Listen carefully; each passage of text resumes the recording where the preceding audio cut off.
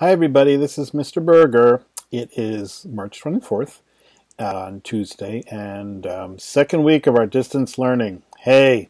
So what I want to do today is a little bit different. Instead of talking about A Wrinkle in Time, I wanted to share another science fiction story, which is perhaps the most appropriate science fiction story ever written for this moment right now. It's called The Fun They Had. It's a story written by Isaac Asimov, who is one of the giants of science fiction. He wrote in the 20th century, and he wrote about 100 books, many, many more short stories. He was probably the most prolific writer of the 20th century.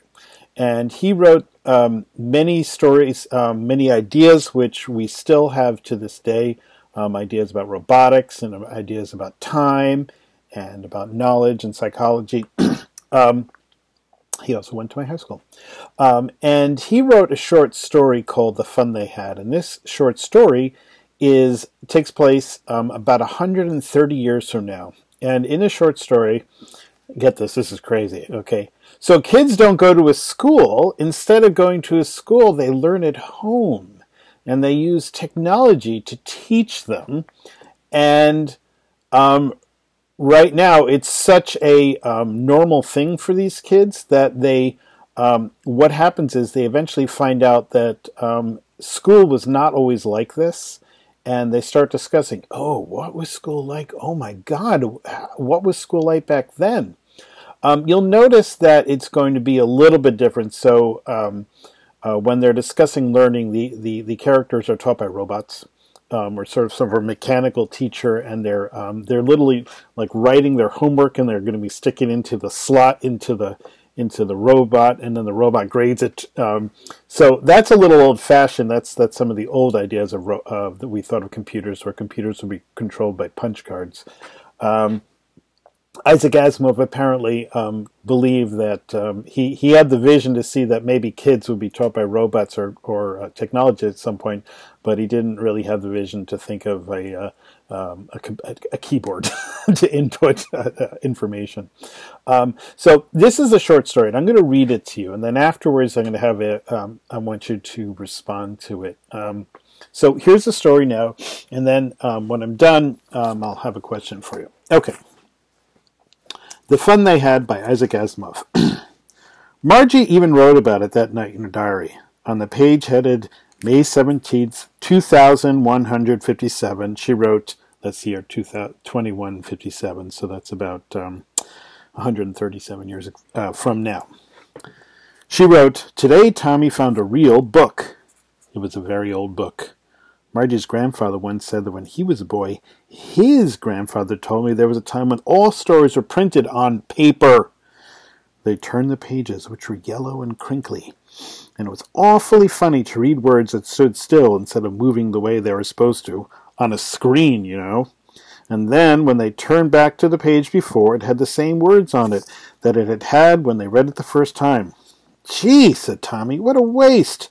When you're through with the book, you just throw it away, I guess. Our television screen must have had 1,000,000 books on it, and it's good for plenty more. I wouldn't throw it away. Same with mine, said Margie. She was 11 and hadn't seen as many telebooks as Tommy had. He was 13. She said, where'd you find it? In my house. She pointed without looking because he was busy reading. In the attic. What's it about?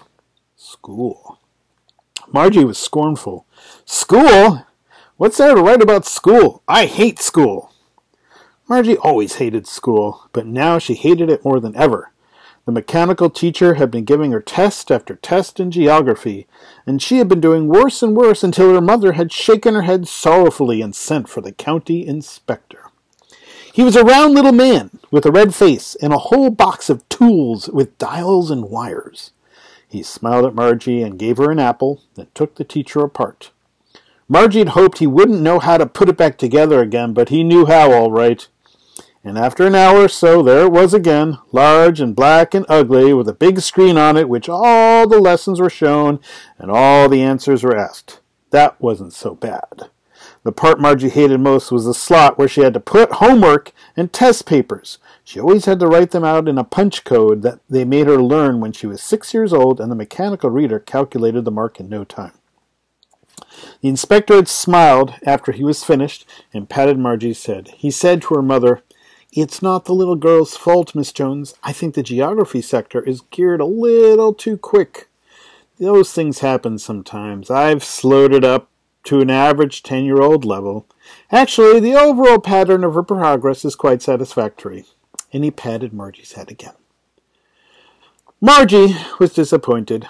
She had been hoping they would take the teacher away altogether. They had once taken Tommy's teacher away for nearly a month because the history sector had blanked out completely. So she said to Tommy, "Why would anybody write about school?" Tommy looked at her with a very superior eyes. "Because it's not our kind of school, stupid. This is the old kind of school that they had hundreds and hundreds of years ago," he added loftily, pronouncing the word carefully. "Centuries ago." Margie was hurt. "Well, I don't know what kind of school they had at all that time ago." She read the book over her shoulder for a while. Then she said, "Anyway, they had a teacher." "Sure they had a teacher, but it wasn't a regular teacher. It was a man." "A man? How could a man be a teacher?" "Well, he just told the boys and girls things and gave them homework and asked them questions." "A man isn't smart enough." "Sure he is. My father knows as much as my teacher." "He can't. A man can't know as much as a teacher." "He knows almost as much, I betcha." Margie wasn't prepared to dispute that. She said, "I wouldn't want a strange man in my house to teach me." Tommy screamed with laughter. "You don't know much, Margie. The teachers didn't live in the house. They had a special building and all the kids went there." "And all the kids learned the same thing?" "Sure, if they were the same age." "But my mother says a teacher has to be adjusted to fit the mind of each boy and girl it teaches, that each kid has to be taught differently." "Just the same, they didn't do it that way then. If you don't like it, you don't have to read the book." "I didn't say I didn't like it," Margie said quickly. She wanted to read about those funny schools. They weren't even half finished when Margie's mother called, "Margie! School!" Margie looked up. "Not yet, Mama." "Now," said Miss Jones, "and it's probably time for Tommy, too." Margie said to Tommy, "Can I read the book some more with you after school?" "Maybe," he said nonchalantly. He walked away whistling, the dusty old book tucked beneath his arm. Margie went to the schoolroom. It was right next to her bedroom, and the mechanical teacher was on and waiting for her. It was always on at the same time every day except Saturday and Sunday, because her mother said little girls learn better if they learned at irregular hours. The screen was lit up, and it said, "Today's arithmetic lesson is on the addition of proper fractions. Please insert yesterday's homework into the proper slot." Margie did so with a sigh. She was thinking about the old schools they had when her grandfather's grandfather was a little boy. All the kids from the whole neighborhood came, laughing and shouting in the schoolyard, sitting together in the schoolroom, going home together at the end of the day. They learned the same things so they could help one another with the homework and talked about it. And the teachers were people. The mechanical teacher was flashing on the screen. When we add the fractions 1/2 and 1/4, Margie was thinking about how the kids must have loved it in the old days. She was thinking about the fun they had. Okay, that's the story, and I've posted it on Google Classroom if you want to read it as well. But I can't think of a more appropriate story right now because we're all in our homes learning one-to-one with our technology. In their case, it was in the story's case it was robots. In this case, it was. We're using our computers or our Chromebooks. Some of you are using your phones or your iPads or tablets. And so it's very appropriate. So what I want you to do, guys, is I want you to reflect on the story and ask yourself about the fun they had or the fun you're having. And I want you to read the story, go over the story again if you need to, and ask yourself, how is this kind of learning, and we're really doing this like science fiction type of learning. This is science fiction, guys, for real. And ask yourself, how is this science fiction technology-oriented reading? How is this different and better or worse? Sorry, not reading, learning. How is this type of learning different or better or worse than the type of learning you do in a classroom? Please describe it. And I want you to do a comparison. So you need to be able to say, okay, so the learning we do at school is this way. It's blah, blah, blah.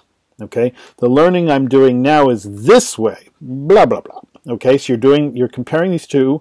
You have to describe one, you have to describe the other. We've done these comparisons before. And then after that, you have to say, okay, so I prefer blank. You have to make a choice which one you prefer.